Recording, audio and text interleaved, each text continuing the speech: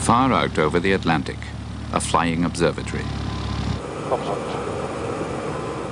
On board, another day of familiar drills and routine procedures.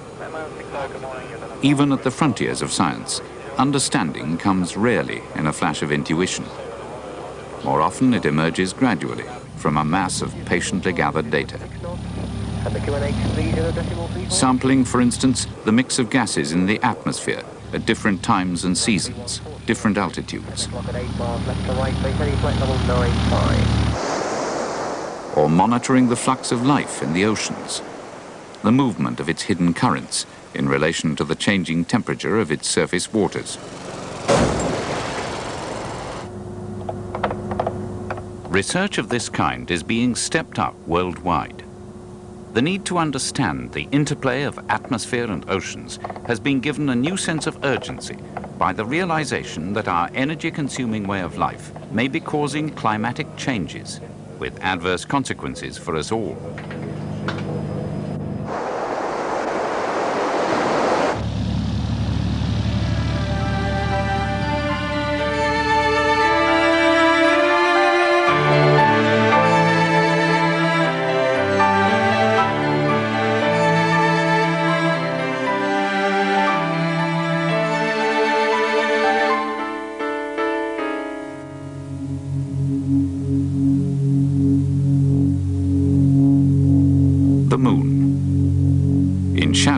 Surface temperature drops to minus 150 degrees Celsius. In sunlight, it rises to over 100.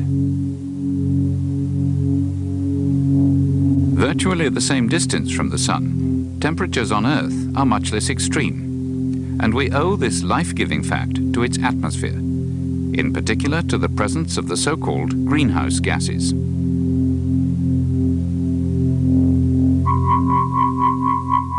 Energy from the sun reaches us in the middle bands of the electromagnetic spectrum as light and heat. To balance this daily income from the sun, Earth radiates energy back, but only in the longer wavelengths of the infrared. But it doesn't all escape back into space.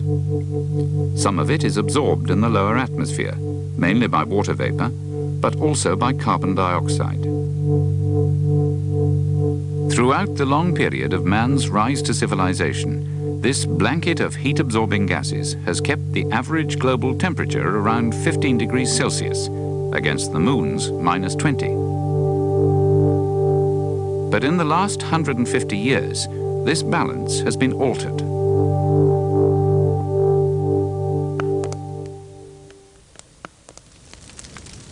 Burn any organic matter, and its content of carbon combines with oxygen. Burning a cubic meter of natural gas produces roughly 2 kilograms of carbon dioxide. A liter of gasoline, 2.5 kilos.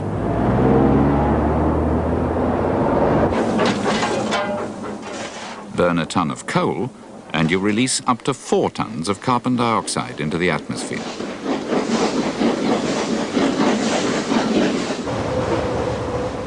Since 1850, the consumption of these fossil fuels has increased 100-fold. Add to this the more recent burning of the tropical forests, and the result has been a marked and accelerating increase in the amount of carbon dioxide in the atmosphere. What's more, there's been an even sharper increase in other, even more potent greenhouse gases, which absorb energy at different wavelengths, retaining even more heat in the atmosphere. Nitrous oxide and ozone, mainly from traffic. Methane from cattle and rice fields. And new to nature, the CFCs, used as blowing and cleaning agents and refrigerants.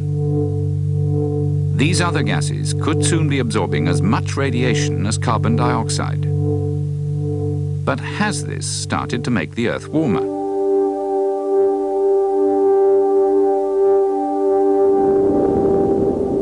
Weather is hard to predict, but records of its past behavior go back a long way. fertile ground for the revealing eye of the computer. This warming gradually spread to the rest of the Arctic by the 1930s and into the 1940s. And by 1941, the warming has spread across the Arctic and extensively covered most of North America. Region-by-region analysis of world temperature records shows a small but significant warming trend over the century, with a marked increase in the 1980s. It's beginning to spread down to the tropics as well. Yes, it's not just over land areas, it's over ocean areas in the Indian Ocean and the Pacific Ocean. Reduced to global averages, it shows a rise of just half a degree Celsius. This could be due to some natural climatic change, but it does accord with computer models based on the known atmospheric processes and predicted buildup of the greenhouse gases. These models contain many uncertainties, but they forecast that by 2050, global mean temperature could have increased by at least 1.5 degrees, possibly near 4. Snow melt there. This may not sound much, but what the computer modelers are looking at is the possibility of change at a rate faster than at any time since the end of the Ice Age. I think particularly over the ocean here, over the North Pacific. Change too fast, perhaps, for life to adapt without severe dislocation. These mid-latitude regions in the southern hemisphere. What they foresee is not a steady and even warming overall, but alterations to the familiar patterns of climate and the increasing frequency of abnormal weather.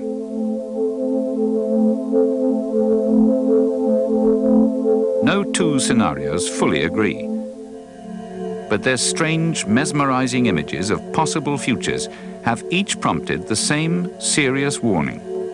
A warning endorsed by a uniquely broad consensus of scientists in their report to the United Nations at the end of 1990.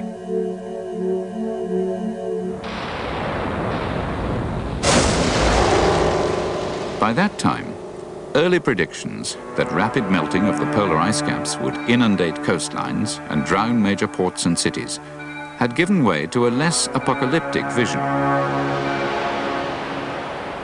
Instead, a slow rise of 1 meter or so over the coming century. But even this could be disastrous. Tropical islands, barely afloat even now. First made uninhabitable, and then obliterated beneath the waves.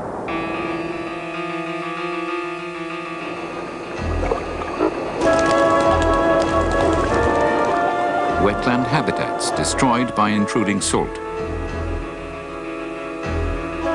Coastal lowlands everywhere suffering pollution of precious groundwater, on which so much farming and so many cities depend.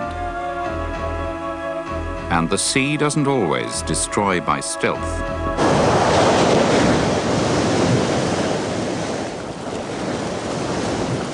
The coincidence of high tides and severe storms that broached the defences of Holland in 1953 was a freak event.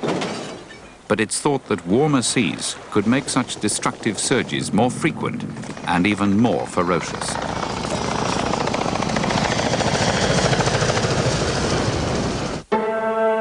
Today, Holland lies safe behind its elaborate and expensive defences. Elsewhere, in a poorer world, land and people remain at risk.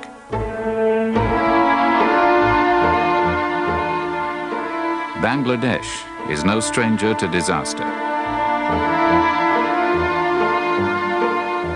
1/6 of its land is barely above sea level. Land on which 20 million people depend for life and livelihood.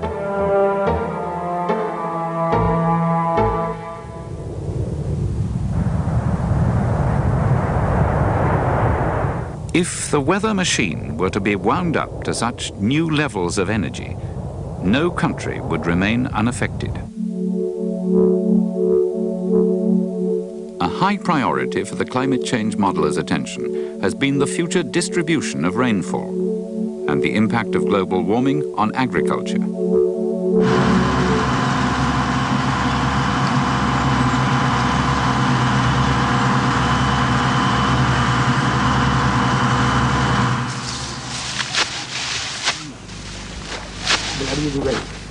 Today, with only 2 months' reserves, 5 billion people depend on just a few strains of staple grains, each grown within restricted climatic limits, at the mercy of the weather.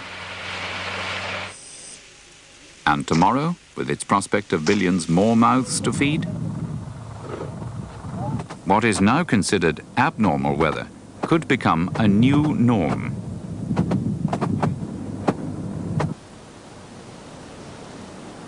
We have seen the consequences in our own time, but mostly at farming's outer margins. Next century, this could perhaps be its heartland.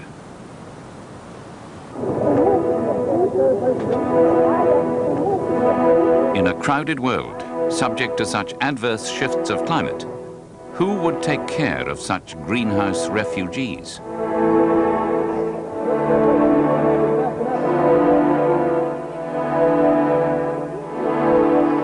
Faced with such a disturbing scenario, governments are having to consider their response.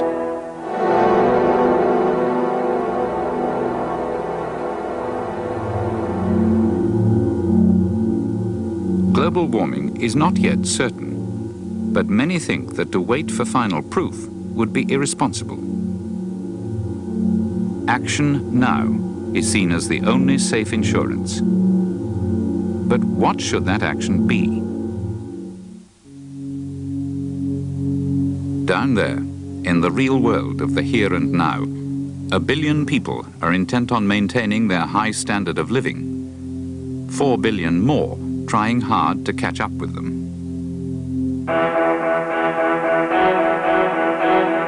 Till now, the dynamic of rising material standards has been coupled to an ever-increasing consumption of carbon-based energy.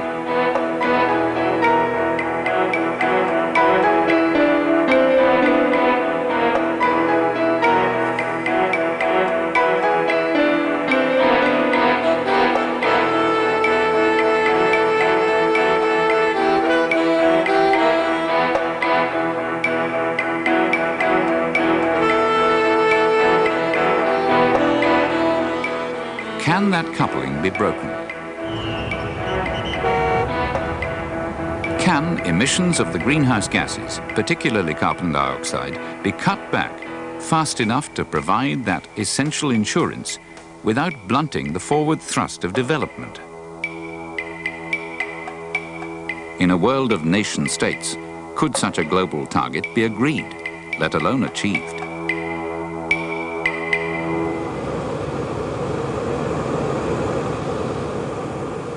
Flying high over the poles, scientists regularly monitor the strength of the Earth's protective layer of ozone. The discovery that man-made gases used in industry were destroying this vital shield brought an unusually swift political response. But the international agreement to phase out the use of these CFC gases was signed in the knowledge that safer substitutes could be developed. To reduce emissions of carbon dioxide is a far greater challenge. Even if a common target could be agreed, each nation would have to decide how best to meet it, which of the available options to choose. Advocates of nuclear power see the chance to revive its flagging fortunes, a clean form of power to replace fossil fuels. They point to new designs of reactor considered inherently safe and so cheaper to build and simpler to operate. But public anxiety about reactor safety and concern over the disposal of radioactive waste suggest it's unlikely that nuclear power could be expanded fast enough to make a real impact on carbon emissions.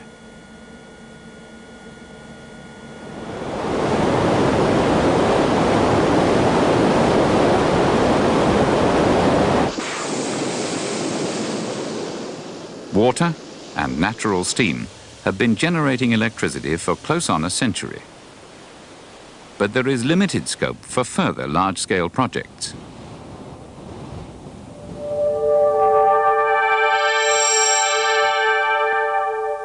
For years, the harnessing of various forms of energy derived from the sun has been written off as uneconomic or of limited application and value. But new technologies and courageous investment have brought a change of perception. In California, solar heat has been successfully harnessed to provide electricity on a commercial scale. So has the power of wind.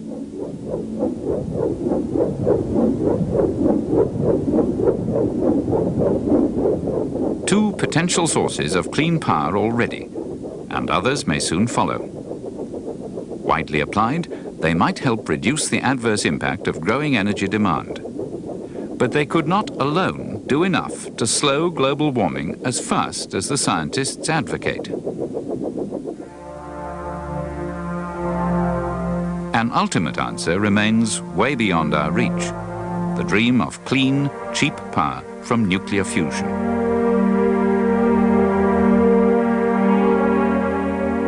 Technology apart, the costs of slowing global warming are potentially enormous. That's why the most favoured option, and the one thought most cost-effective, is a drive for greater efficiency in the way existing forms of energy are produced and used.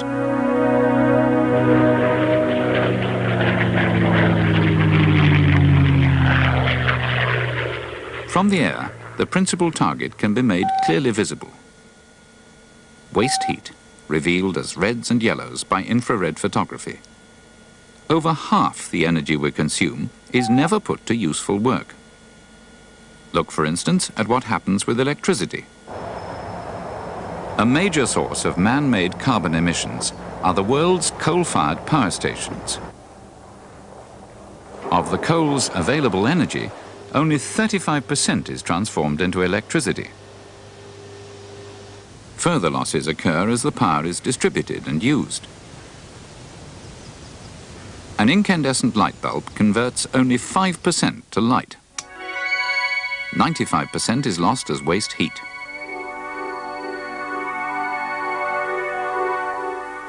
Less energy wasted would mean less energy needed, less carbon dioxide, and the added benefit of saving precious resources of fuel.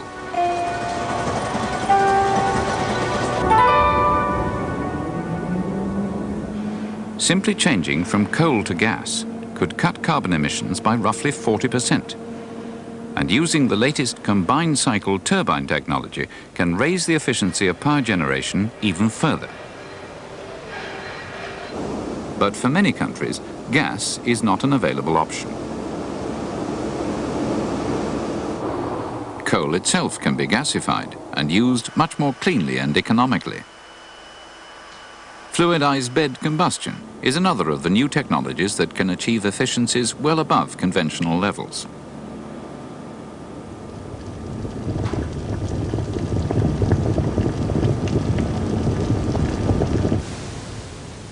Whatever fuel they use, power stations cannot avoid producing surplus heat, but it need not go to waste. Denmark is one of the countries that has pioneered its use for district heating. Metropolitan Copenhagen's ambitious new scheme has effectively doubled the overall energy efficiency of its power stations, and so halved the volume of carbon dioxide that would otherwise have been produced.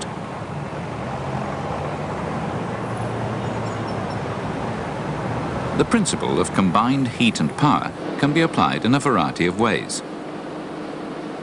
It can even provide steam and hot water for an individual building or factory process.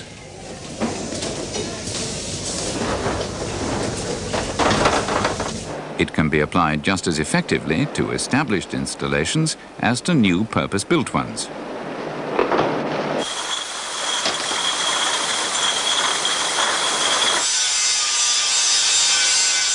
Within the time frame set for the stabilization of carbon dioxide emissions, many existing installations will come due for renewal, a chance to upgrade performance by up to 50%.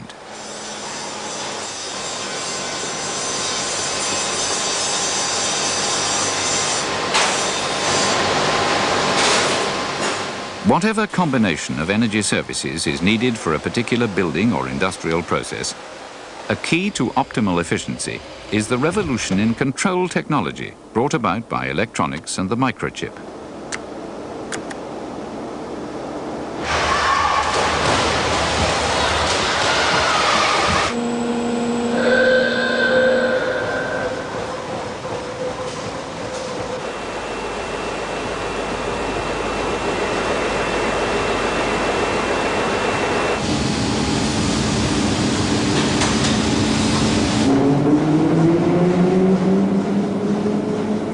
What's more, the high levels of energy efficiency that can now be reached in large-scale installations can also be achieved on the much smaller scale of private housing. These low-energy houses were built to show what can be achieved. They look perfectly conventional, an important point in their favor. Whether for heating or air conditioning, the same equipment and controls can equally well be used to upgrade older houses, older blocks of flats. To combat global warming does not mean scrapping an entire way of life, but it does mean changing public perceptions and attitudes to its extravagancies. If everyone switched to the new low-energy lights, cities the size of New York, Moscow or Bombay could each cut over 1 million tons of carbon dioxide emissions every year.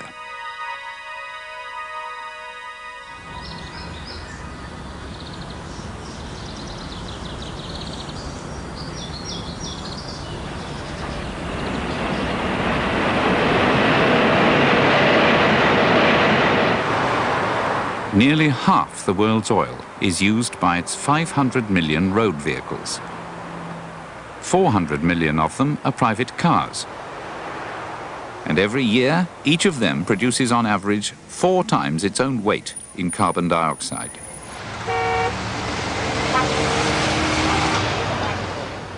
Vehicles of all kinds have constantly improved in performance and reliability. But the internal combustion engine has remained only some 20% energy efficient. What might the future bring?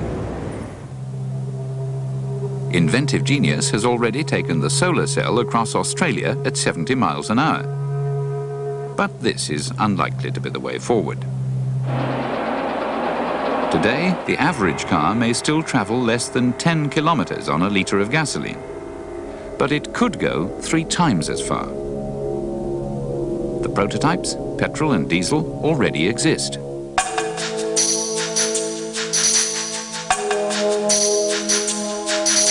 What are the chances of even a majority of cars performing to such a standard in 15 or even 20 years' time?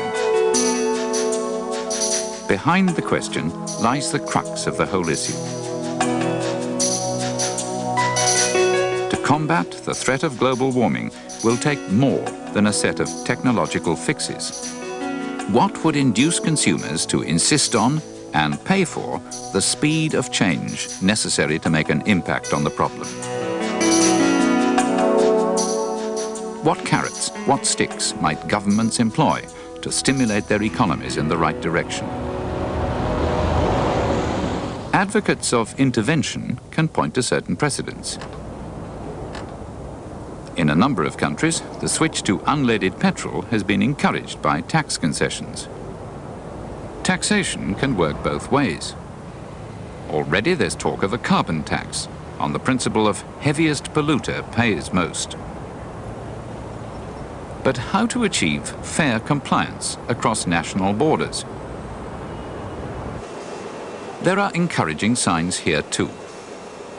The European Community, for instance, has agreed to radical new pollution control standards applicable to all new cars from 1993.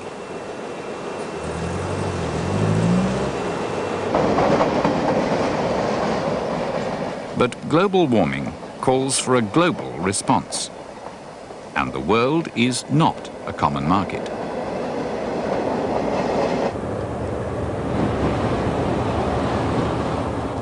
In Eastern Europe, decades of bureaucratic incompetence and neglect have left a legacy of outworn, outmoded industry and a blighted environment. if the threat of global warming is to be realistically addressed, the future will need to be different.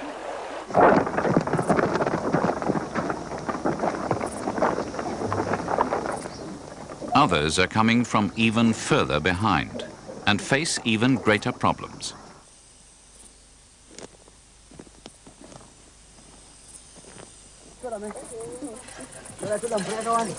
Their ambition is not just to follow behind the richer nations, it's to catch up, and they will have to cope with the needs of fast-growing populations too.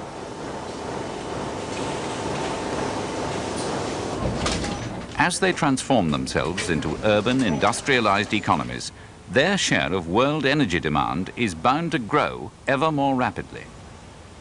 What then? How could these countries continue to advance but leapfrog the energy-intensive phase of development by which other nations prospered before its adverse consequences came to light?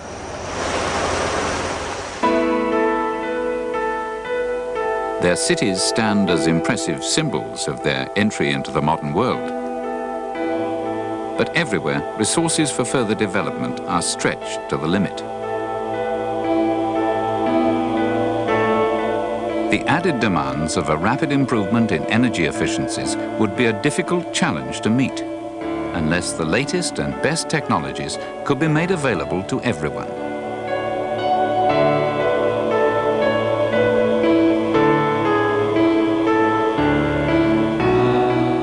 Whether or not the threat of global warming proves as grave as the scientists predict, is it too much to hope that it might act as the stimulus, the catalyst, to a new era of technical and economic cooperation?